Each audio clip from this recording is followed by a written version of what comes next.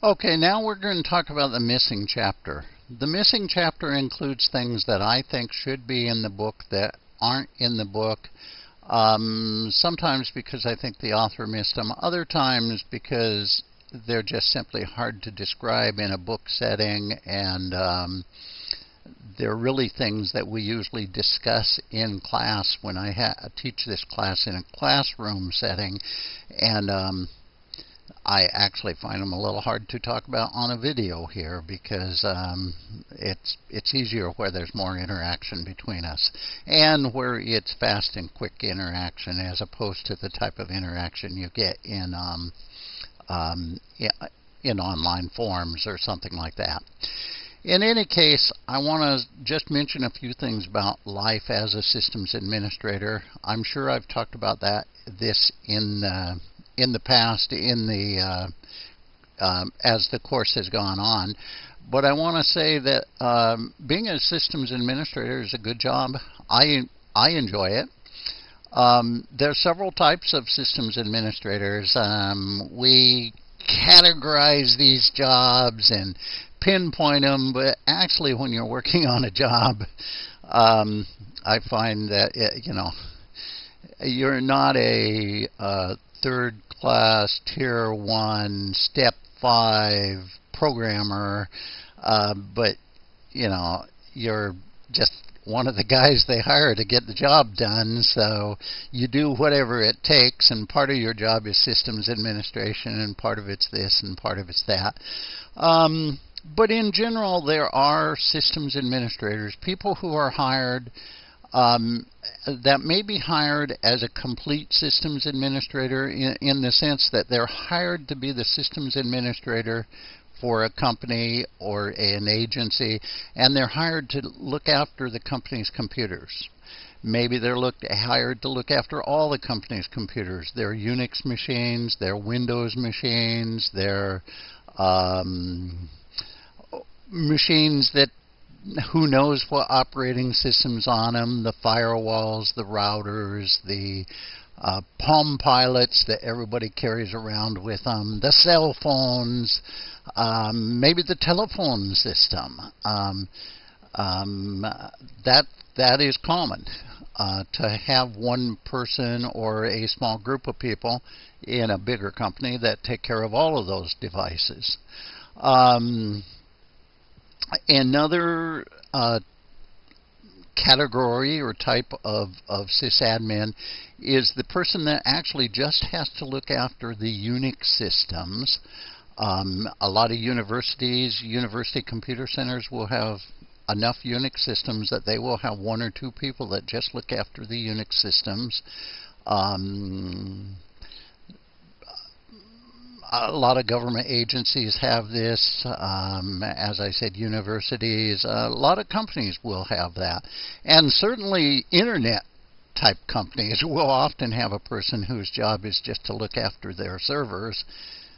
Google probably has hundreds of people whose job is just to look after the servers, maybe even thousands, since they have hundreds of thousands of servers or something like that, all of which are running Linux or some sort of Unix, so it takes a lot of Unix sysadmins.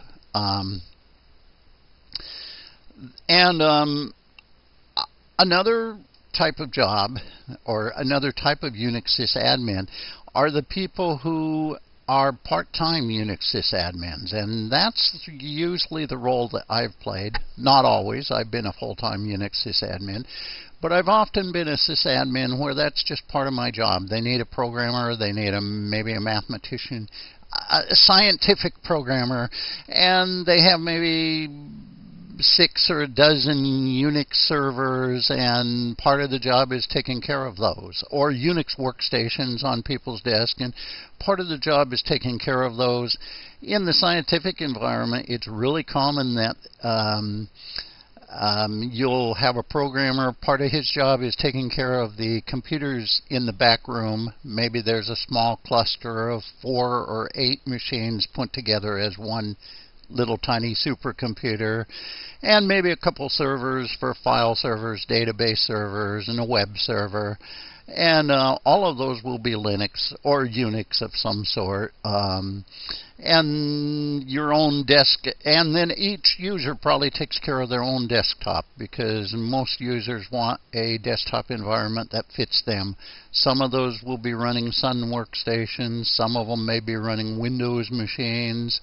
The guy sitting next to him is running a Linux machine, and they often will take care of their own machines for the most part, maybe with a little help from the quote-unquote systems administrator, whose job also is to be there, to be a scientific programmer. Or so people's jobs kind of overlap, and that way, if one person would disappear in the middle of the night forever, it's easier to fill in for him or her.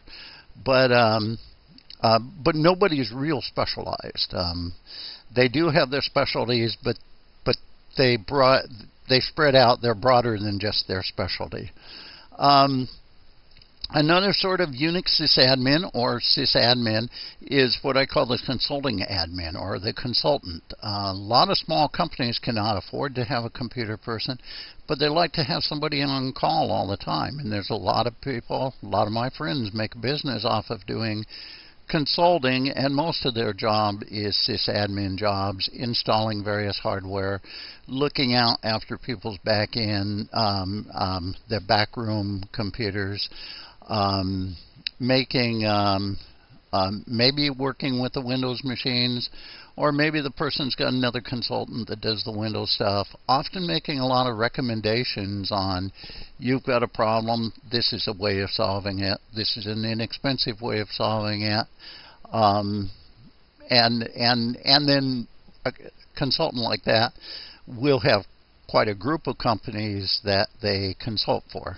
And some of these consulting firms are just small ones. I've got a friend, calldale.com, I believe is his URL, and Dale has a collection of companies that he services, all their computer needs, a collection of small companies. I worked for a company where we had 25 employees. I was kind of we had two people that were their Unix people. I was one of them. And then we had several Windows people, and we serviced the needs of a lot of small companies around Portland, especially legal firms and accounting firms, and would take care of whatever they needed. We did very, very little programming. I was the only. Well, we had two programmers in the company, and we did do some programming, but that actually neither of us spent the majority of our time doing programming, and none of the other people did any programming. So that was a minor part of our business. One thing systems administrators do is they spend a lot of time, as well as just running the computers, they spend a lot of time working, making recommendations, sometimes doing purchasing, trying to find best prices, trying to come up with new ways of solving problems. What printer should we buy? Do we need to buy printers, or is it better to outsource that to another shop?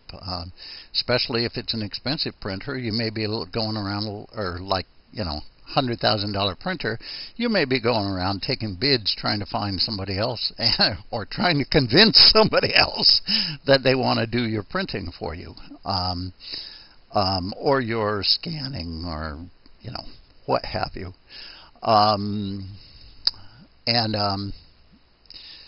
So that is the type of thing that sysadmins do. Let's see if there's anything else I want to talk about here before we move on to ethics. I think we've pretty much covered it. It's a lot of fun being a Unix sysadmin, or any sort of sysadmin. It does take, I've always thought it took a lot of the same the same style of thinking that being a programmer takes, which is really cool. It's, you know, analytic and mathematical and analytic, and I like that. I enjoy it. On the other hand, as opposed to being a programmer, it's much more of a multitasking job. You're always trying to, you know, do I do this first? Do I do that first? Both of these things have to be done. I've got 14 other things have to be done. I'd better make backup sometime, or else I'm going to be in deep trouble if the system ever does break. I've got, you know, a lot of stuff to juggle. And an awful lot of these things deal with people. Programmers, you deal with good programmers deal with people, and they deal with people some. They're not living a totally isolated life, although they may be living a totally isolated life for periods of time. Whereas a sysadmin, by and large, is always out dealing with his user base and his, you know, his managers or her managers, her user base. You're always dealing with people. It's a very much a people-oriented job. It's a technical job, but it's a technical, it's a people-oriented technical job, and that's what's cool, because I like people. I was trained as a mathematician. I've done mathematics. I love mathematics, but one of the drawbacks to mathematics is that there's a real sense of isolation in mathematics.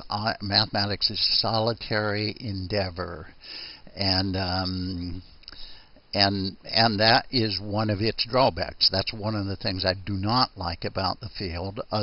You know, it's a cool field, but that's one of the things I don't like about it. And systems administration involves many of the same skills along with a lot of the people things. So